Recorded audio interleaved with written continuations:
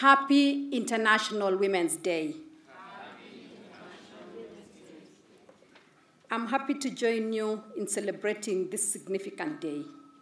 Today, we are gathered here at Kisumu Women's Prison, united in solidarity with women across Kenya and around the world.